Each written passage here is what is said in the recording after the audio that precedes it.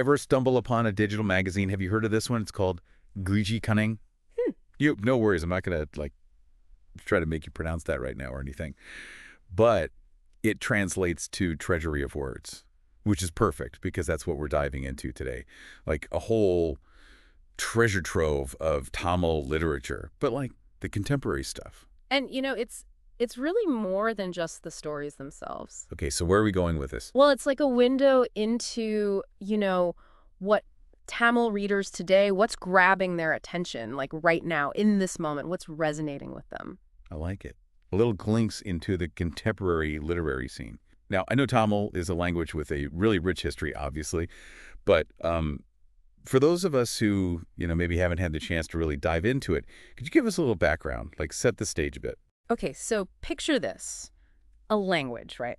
But it's so old, it's considered classical, with this incredible literary tradition that goes back centuries. Wow, centuries. Centuries. We're talking about a direct link to ancient history. But what's really cool is what we're looking at, this magazine, it shows us how that ancient language is still alive and thriving in the present. Okay, so we're bridging like this huge expanse of time, ancient roots, modern expression. I'm into that. Right. So what kind of stuff can we actually expect to find in this treasury of words? Okay, so think of it this way. This isn't some dusty old archive, okay? We're talking about the issue from September 22nd, 2024, so it's as current as it gets.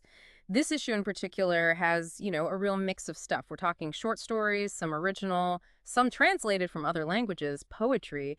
And the poetry is interesting because you see this blend of traditional styles with like a more modern voice. And then you've got essays, and the essays cover everything, like art, music, even philosophy. They don't hold back. So it's like a real buffet of ideas.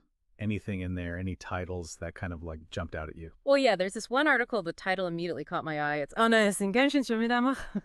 Conterizations about the stare of who one to me in homage. When the 1969, which, in English would be something like Painter Francis Newton Sousa. Art terrorist. Art terrorist. Whoa, okay, that's not an everyday title. Who is this Sousa guy? So, Francis Newton Sousa was an Indian painter, and he was known for this really bold style, like imagine expressionism, but mixed with these very traditional Indian artistic elements. And get this, his first ever painting, the story goes, was done on a cutting board. They talk about it in the article. And I don't know, it just really struck me. A cutting board, huh? Yeah. I like it. It's like he was like rejecting the canvas from day one. Yeah, exactly, like a statement. Speaking of statements, another title caught my eye. It was, hang on, it puts Yeti Garn, which I think translates to the opposite butterfly effect. That's right. Okay, so we all know the butterfly effect, like the smallest action causing these huge ripples. But what's the opposite of that? See, that's what I love about this magazine. They go there. This article, it actually uses the framework of quantum mechanics. Oh, wow. Yeah, like time travel, all that, to try to explore this concept. So imagine if you could change the past, even in a tiny way, but instead of causing huge ripples, it didn't have the effect you'd expect. So like our actions echoing through time, but not in the way we thought they would. Okay, that's pretty wild. It makes me wonder, though, about the people behind this magazine. Like, what's their approach, Did you get a sense of that at all? It's funny you say that. One thing that really stood out to me was they had this letter from the editor section. Yeah. You don't see those too often anymore. Right. And it says something, I don't know if it's specific to the Tamil literary scene or what, but it's interesting. Well, what do you think it says? I mean, what vibe did you get from endowed literature? To me, it really emphasized this idea of community and dialogue, especially in Tamil literature. Like, it's less about this one way, like, here's the information, absorb it, and much more about let's have a conversation, let's share experiences through what we're writing and reading. So it's about that back and forth, that engagement. Yes, exactly. And that's what I think makes Ivanhoe really fascinating. It's a platform, but for both, writers who've been around and people who are just starting out. It's almost like they're creating a space, for Tamil literature to kind of like breathe and grow. Exactly, yeah. Yeah. Speaking of which, I noticed there's an article about something called Raga Harmony, which like just the name sounds interesting. But I got to be honest, I'm not super well versed in, Indian classical music and all that. Okay, well, picture this, right? Like, imagine you could build a bridge between two totally different musical worlds, right? That's kind of what this violinist L. Subramaniam, he's the one who created raga harmony. That's what he managed to do. He created this whole system where you can seamlessly move between these like very traditional Indian ragas, Yeah. and Western harmonic structures. Wait, so he's like blending these musical traditions that have always been seen as like separate things. Totally. And to me, it kind of speaks to a bigger theme we've been seeing, I think, in Tamil culture in general. This real openness, embracing stuff from all over the world, but without like ditching their own, obviously very rich heritage. Right. Yeah, for sure. And this magazine, it kind of seems to embody that too. Like they're showing how Tamil literature can, engage with the rest of the world, be part of the conversation, but still stay true to its roots. It's like they're having this conversation about culture, but right there in the pages. You know what I'm saying? Yeah, totally. Oh, and speaking of things in the pages, I'm remembering you mentioned earlier those serialized novels they've got in there. Oh, that's Pepper and Kamier or Kumara Incident. It's kind of funny, right? It's like that format, releasing stories in little chunks, Yeah. it's been around forever, but it's still so effective. It's like those TV shows, where everyone's like on the edge of their seat waiting for the next episode. Totally. The anticipation is like built in, right? Yeah.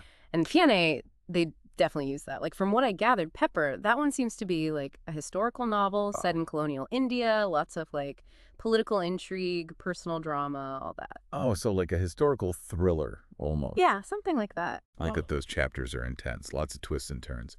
Okay, what about Kumara Incident? What's that one about? Where does that one go? From what I could tell, Kumara Incident seems to be more like mythology, folklore, that kind of thing. So think like ancient prophecies, maybe some mystical beings, a hero going on this big quest. You know how it goes. Yeah, yeah. To uncover some kind of hidden truth, right? Yeah, exactly. It's funny, how these stories, even just like the titles or those little descriptions you gave, they just like immediately spark something. Even if we don't actually read Tamil, there's something there. You know? I think it really speaks to like how universal storytelling really is. 100%. Like whether it's historical fiction or sci-fi or like digging into these old myths, it doesn't matter. The power of a good story, it goes way beyond like where you're from or what language you speak. And what's cool is that Anakanal is like, it becomes this bridge, right? It's bringing those stories to a modern Tamil audience. Totally. And, it actually makes me wonder, have any of our listeners had a similar experience? Yeah. Like, have you ever encountered a piece of literature or art even from a culture that felt really different from yours, and then you like connected with it in this unexpected way? It really is, isn't it? Like it makes you think. And I bet there are a lot of people out there who've had that kind of experience, like getting pulled into a story, even if, at first it feels like it's coming from a different world almost. Totally. Like it's those moments where you realize no matter where we come from, there's this common thread, that connects us all through these shared experiences. Exactly. Like you think about it, all those like big universal themes, they keep popping up everywhere, right? Love, loss, trying to figure out who you are, that whole clash between like what's always been and what's changing.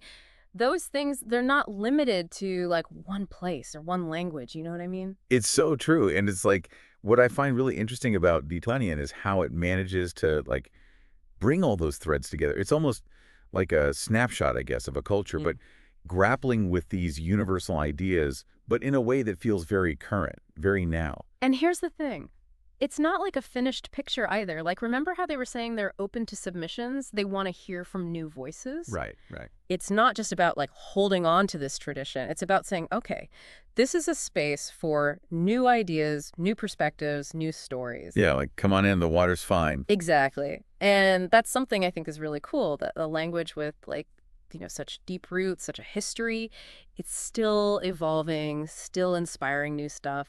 It's a good reminder, I think, that languages, they're not just like these fixed things. They're alive, you know what I mean? They change and grow right along with us. Totally. And you know what? Maybe that's a good thought to leave folks with. We've spent all this time, right, in the pages of Bertu Hongru. We've seen how vibrant Tamil literature is, this whole world where ancient traditions and like that modern energy, they come together. It's been quite a journey. This whole treasury of words thing, it really lives up to the name. It does. And who knows, maybe our little deep dive here, it might inspire some folks out there to go on their own adventures, to explore literature in languages they never even thought about before.